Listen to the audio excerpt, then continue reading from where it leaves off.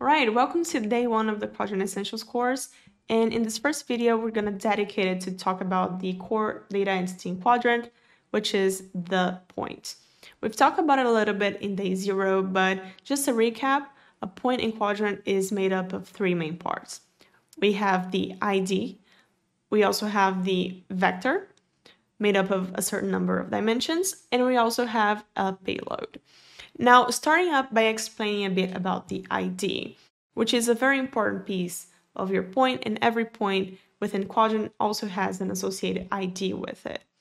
Now, this ID keeps track of the individual vectors within Qdrant, and you can use the ID to retrieve a vector by the ID.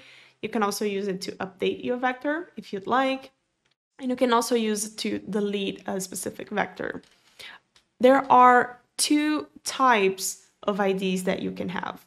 First, you can use a 64-bit positive integer if you'd like, or also a UUID, also known as universally unique identifier.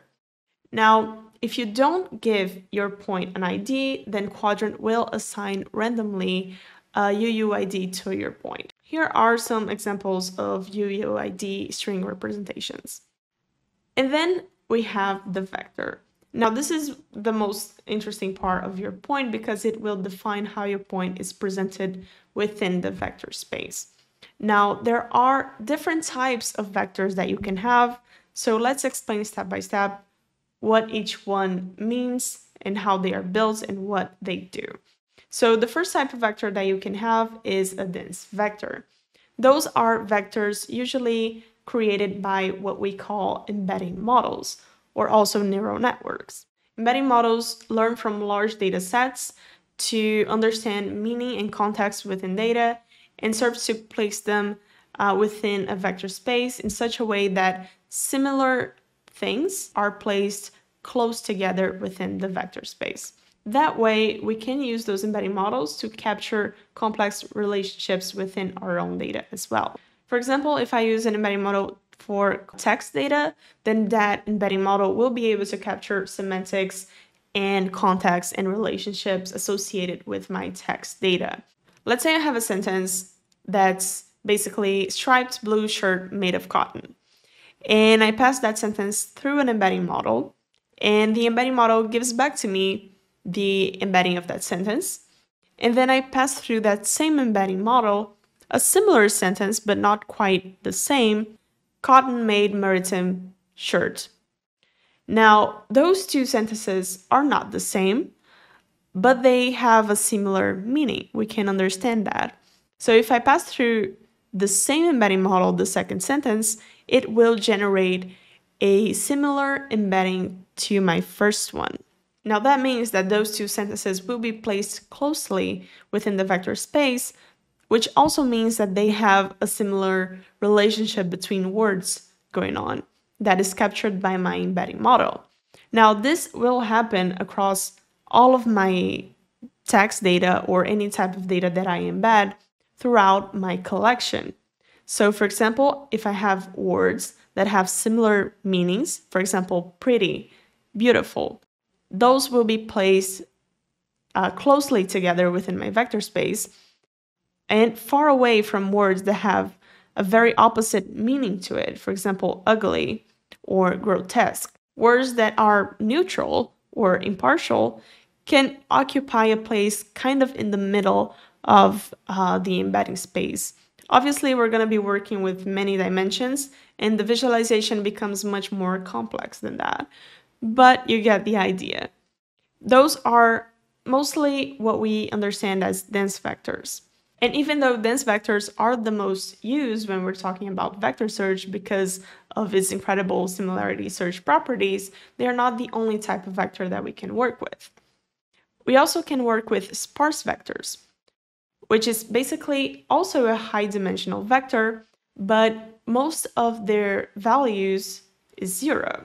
These types of vectors are usually generated by statistical methods like BM25, or sparse neural encoders like SPLADE. And they're very useful if we want to apply keyword search within our searches. And use techniques like hybrid search, for example. We can also represent a sparse vector by the indices of the non-zero value and the values of each indices. And basically, all indices must be unique, and both arrays must have the same length. And beside this, in sparse, we also have what we call multivectors.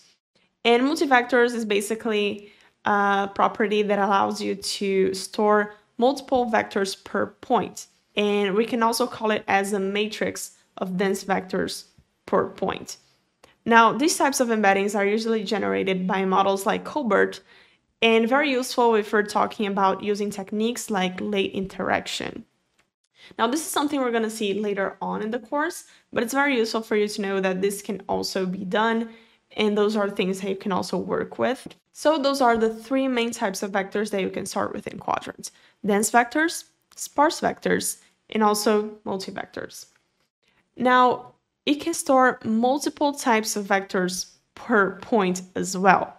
So I can have a point with both sparse and dense vectors, or two dense vectors and one sparse vectors, and so on. We can do this by using what we call named vectors. You also have, for example, to name a sparse vector, because sparse vectors must be named, and dense vectors don't have to be named necessarily. But if you're planning on working with multiple vectors per point, named vectors is a very useful tool for you to have.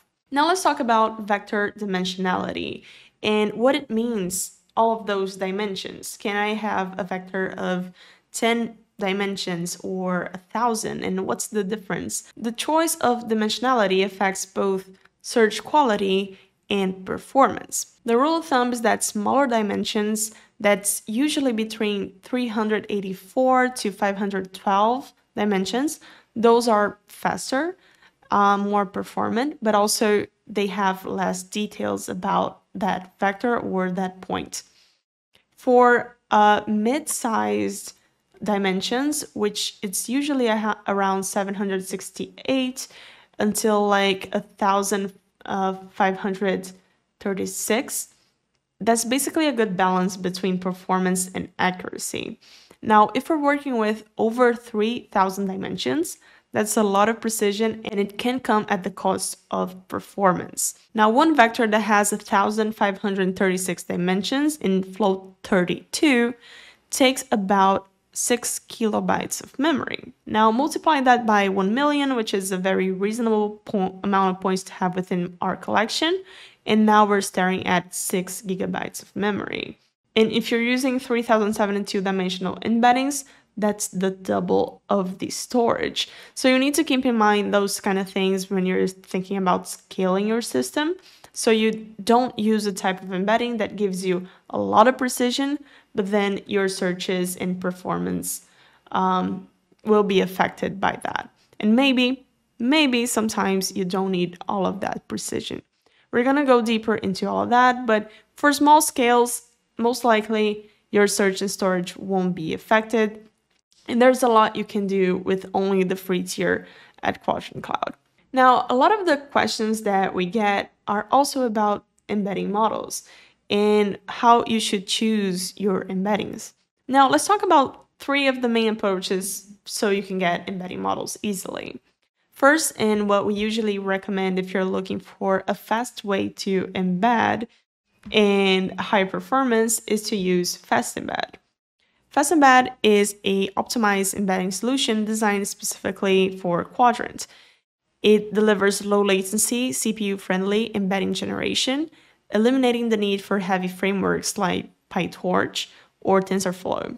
It uses quantized model weights and ONNX runtime, while also maintaining a competitive accuracy. The default model is only 67 megabytes on disk, and it's way lighter than most of the models that you're going to find on Hugging Face. Now, you can choose FastEmbed when you need your embeddings to run on-premise, or if you don't want to manage GPU dependencies for your embedding models and need high CPU inference, and if you would like a tight integration with Qdrant. It's also a scalable and low-cost solution for high-volume embedding generation. The dimensionality of FastEmbed is 384 by default, but there's multiple models that you can choose from when working with it. We're going to be using FastEmbed for some of the future tutorials that we're going to be doing. So we're going to understand how this integration with Qdrant works and how you can easily just upload your data to Qdrant using FastEmbed without downloading and using external embedding models. But of course, we cannot leave of mentioning the high quality and versatility of Hugging Face models. Now, Hugging Face has multiple different models that you can choose from depending on your specific need. So if you need an embedding model for a specific data set that you're working with, most likely you're going to find a fine-tuned model for that within Hugging Face. But the dimensionality can vary a lot depending on what you need because of so many different domains and languages and tasks that Hugging Face embeddings are made for. They also allow you to fine-tune your embedding model for a specific data set if you'd like, making it a very good choice if you're looking for open source options for embedding models. Now, even though it's not as optimized as FastEmbed to run on CPU, its models are still very fast, and even though there's not an integration tightly with Qdrant, you can still easily use it, and we're actually going to show you how you can start working with Hugging Face embeddings by the end of today. To use Hugging Face embeddings, you're going to need to be downloading the library Sentence Transformers, and they are a very good choice if you need a specific model tailored to a niche task or industry, or if you want full control over the model selection and fine-tuning process, or if you have a GPU and you can handle larger models for higher accuracy. Everything is also open source and can run locally if you're looking for that kind of requirement. Now, of course, there's also cloud-based types of embedding models, such as the ones offered by OpenAI and Gina AI. Those are very high quality, I'd say, depending on the model that you choose, but you also have to pay for it. They are usually higher dimensional and have more precision, and basically there's no local compute needed.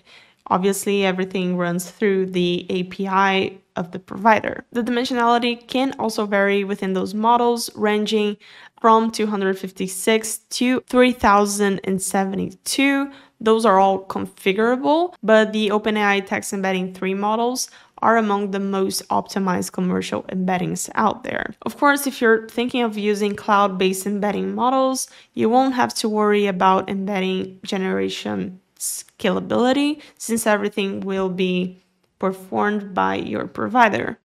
And basically, you can choose OpenAI embeddings if you want to prioritize ease of use and cloud scalability, avoiding model management. Also, if you need multilingual support or state-of-the-art accuracy, those are great models to pick from with minimal setup.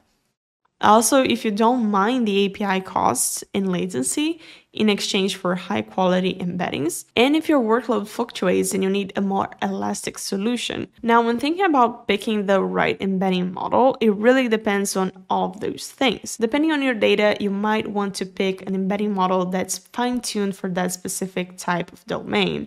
For example, if you're working with legal data, there are embedding models that can be fine-tuned or have already been fine-tuned that works best with that type of language and domain-specific vocabulary. Choosing the right embedding model will largely depend on the type of data that you're working with. We talked a lot about vectors, but there is still a very important part of our point that we haven't mentioned, which is the payloads. We worked a little bit with payloads in day 0, but now things get more interesting. We're going to understand what types of payloads can I upload to my point and how can I retrieve my points depending on the payloads that I have. Sometimes you need more than just numbers to fully capture the essence of your data. Payloads holds metadata, which is basically structured information of that point. It could be textual data like descriptions, tags, categories, or it can be numerical values like dates or prices. This extra information is super important if we want to filter or rank our search results based on the criteria that is not directly encoded in the vector.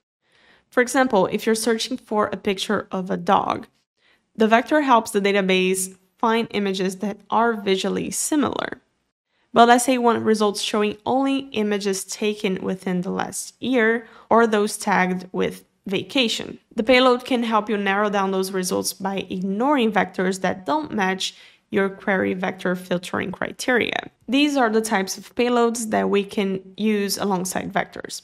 We have the scalar, which is basically numbers or booleans. We can use that for prices or ratings of our point. We also have categorical, which is basically text tags. For example, category electronics, brand, Nike, and so on.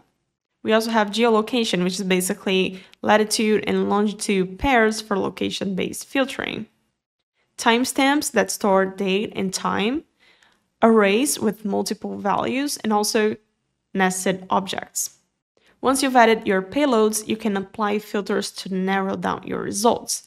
And there are also multiple types of filters that you can apply to better narrow down what you're looking for. For example, you can use logical filters, which is basically and, or not. They are logical operators. And you can find items with that match multiple conditions or exclude certain results. When you're using that, you use the query format must, should, and must not. You can also use match to find an exact value. For example, find products where category equals electronics. Then you use match and give the value electronics. You can also use match any to find the payloads of points that contains any of the given values, such as find items where the color is red or blue. You can also use match except to match the payload that does not contain the given values. You can also use range to filter numerical values within a specific range. For example, find products with the price above 50 and the price below 200. We went over all three most important entities within a point, but we also need to remember that those points will be placed within an embedding space or a vector space, and we will retrieve those points based on similarity. But what does that mean? Well, in day 0, we use something called distance metric to understand how similar one point is to the other and retrieve the most similar point back to me. But what those distance metrics are really measuring? Let's talk about that in the next video.